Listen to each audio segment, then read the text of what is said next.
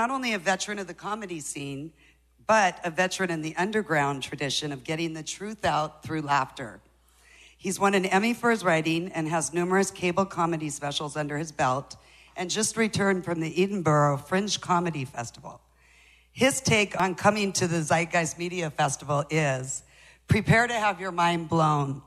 And if you believe the mainstream media, prepare to have your mind reinflated. Let's give a big round of applause for Rick Overton.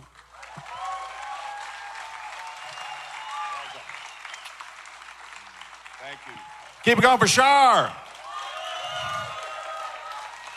And for Peter Joseph. Wasn't that amazing?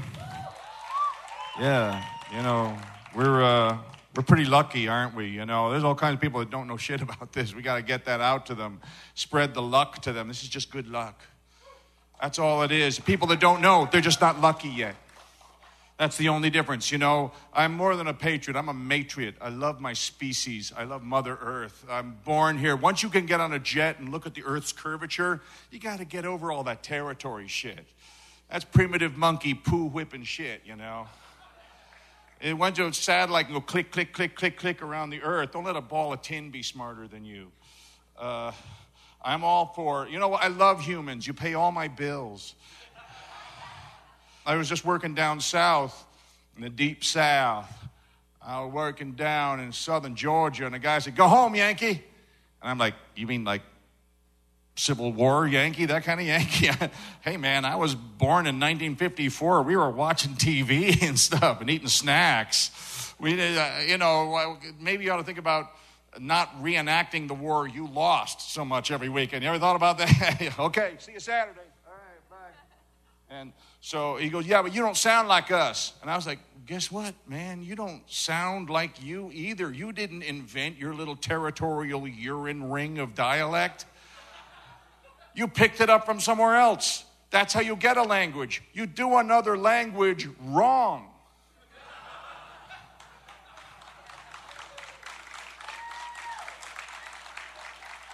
This is the worst shit Latin anyone's ever fucking heard. But we got boomstick gunpowder, bitches. That's right. You're switching over. Okay, guess we're talking the boomstick people's language now. We got the boats with the sails and the crosses. Better switch over. If you took the whole world, push it out flat, and it's like, and here's Europe, here's England, and then there's the Atlantic, and there's Eastern U.S., Western to Alaska, and you took a computer mouse and you push it along. You want to see where our dialect came from? Your dialect isn't your identity. It's right over here is where it started, only a few hundred years ago. What's this? Persecuting us, are you? Very well, we're going to sail away across the bounding main, and we never want to utter the word England ever again. So we'll settle in this new territory, this new land, and because we hate England so much, we're going to call this new area New England. For some inexplicable fucking reason, we're going to call it New England, and why did we come here? We came here with the promise of finding ours and our dialect. Where are the ours promised us here in America?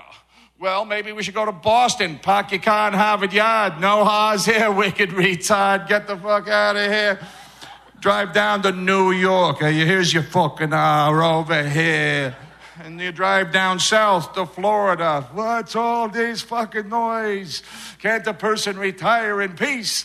It's 100 degrees. I'm wearing wool and I'm eating dairy. Where are the R's? There's no R's. And then you drive west, west, west till you pass the Texas state border sign.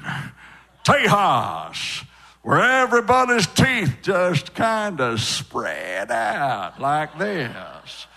Giant old chiclet-sized cow-eating teeth.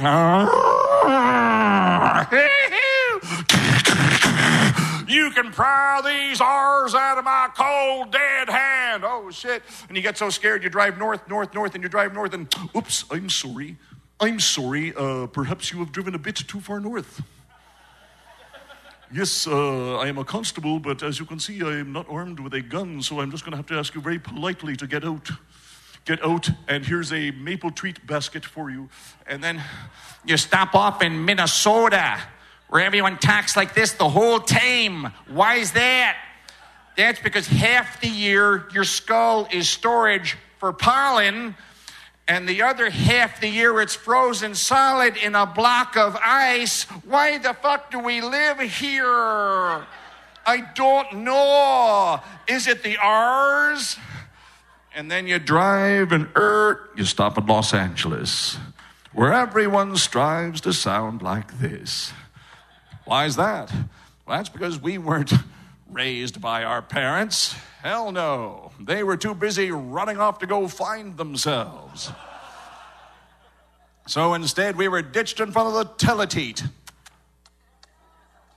And click, click, click, change the channel, go around the world 100 times until it just neutralizes out to this. And eventually the entire planet's going to have one frickin' dialect. And it'll be, hi, where you from? Paris, France. How about you? Beijing, China. I thought I detected a dialect. Honey, I'm home. What's for dinner? Whatever you want, punch it in the computer. Where's Junior? Upstairs, Dad, doing my homework. Where's the dog? Bow wow, woof woof. Yes, I'm weird, but I'm saving up to be eccentric. Because money is not the root of all evil. Assholes with money are the root of all evil. Don't confuse the two. You know, if I had money, I would do something good with it to work for your generation. I would invent a machine that sucks in pollution and blows out oxygen like a tree. Fuck. Don't you hate it when someone beats you to an idea? Yeah. Well, the new tree we should be growing here is a little green leafy one. Yeah, it's a kind of a little durable little bastard, isn't it? It grows just about, you can grow it in cement, you can grow it about just anywhere. And grows in lots of basements here, just pops right up. Did a cat pee in your house? Yeah. That's it. Where's the cat? Oh, it's invisible. It's the Cheshire Cat. We got to just finally nationally legalize marijuana because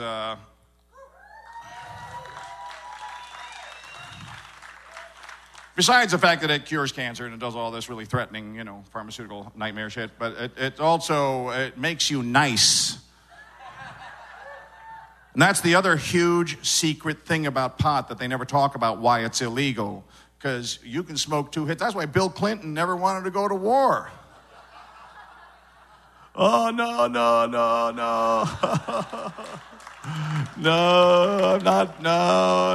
I'm not hitting that button.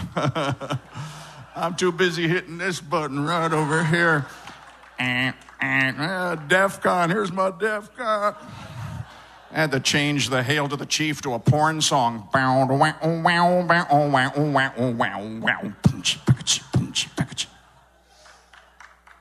Makes you horny, makes you loving. It's a shared sacrament. It's not a drug, by the way.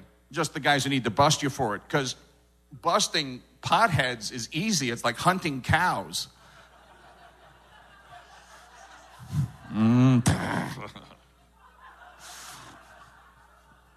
Fucking easy, the guy's not gonna run anywhere. Cokehead is all, I'm fucking ready for your fucker. Yeah, no, I'm gonna bust the pothead today, I think, There's a reason for the psychology between the two, because marijuana is a sacrament that was always designed to be shared. It was the original thing in the peace pipe. Just, movies changed it because they were showing it to little kids. But you could take 2 sworn enemies, put them in a teepee together. I fucking hate you. I hate you too. Gentlemen, try this. And you come back 45 minutes later and they're working out 2-part harmonies on a Beatles song together, If I give my heart. Okay, here we go. Back to one. But cocaine, there's never enough of your Mount Kilimanjaro of blow to share with your shady douchebag frenemies. Because you don't hang out with the same kind of person when you're buying blow. You don't make the same kind of friend. And here's the science reason why that is. It's the same thing with coffee. It raises adrenaline in a mammal system.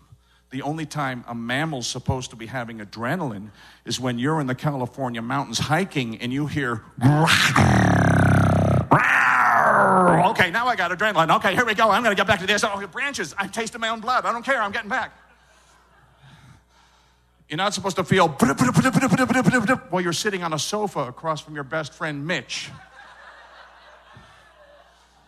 Mitch is my fucking enemy.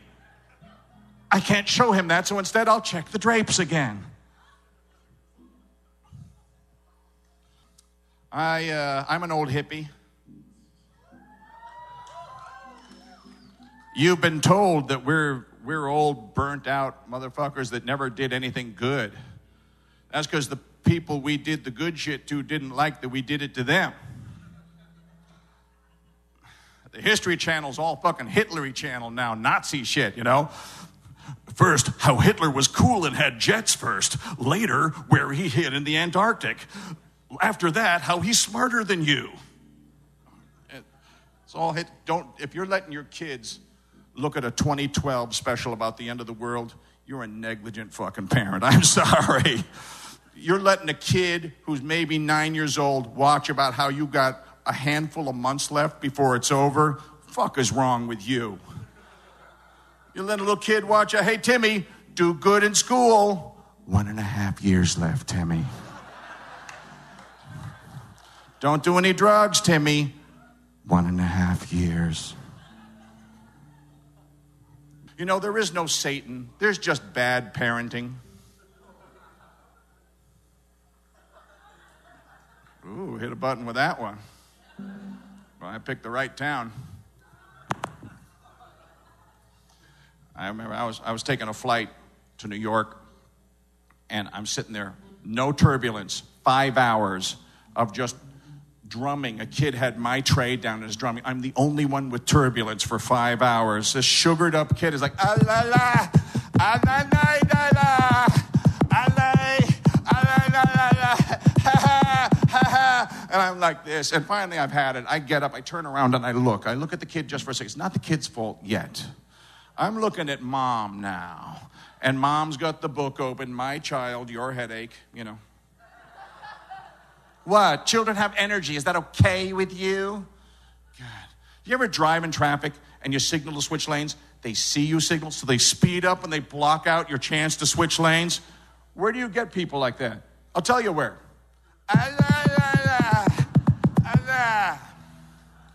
Meet tomorrow's assholes today.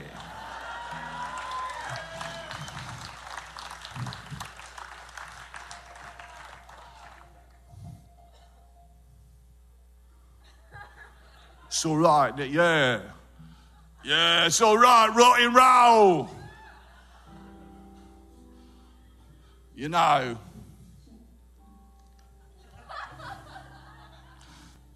How are we doing on time, guys? Usually we separate these things. Ready to rock and roll back there, kids? See, mind if I peek up your dress? She's awesome, by the way. I don't know if you know much about Heather Donovan, but she, too. She sings more than that, generally. And she's brilliant. Check, everybody. That's all she has to say for me is, yeah, baby, check. And I get the book out, and I just write the check. Yeah, whatever you want. 2, check. You got it, angel, whatever you ask. That voice has me in a trance.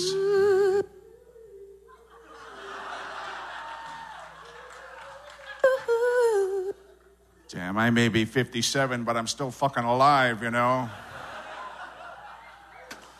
Problem is, at my age now, if a woman asks me to talk dirty, I can't talk dirty during. I can't run an erection and the poetry center of my brain at the same time. It starts shutting off like warehouse lights in a row. That's like where I live, my phone number, my younger years, what my mom's name was, until it's just a little chicken cortex in the back, and I'm just sad sight. That's why women have. You think it's romantic. Women are closing their eyes when they're having sex with a man. It's like, don't look. Don't look. Go to a happy place. Don't look at his face. You will be scarred forever.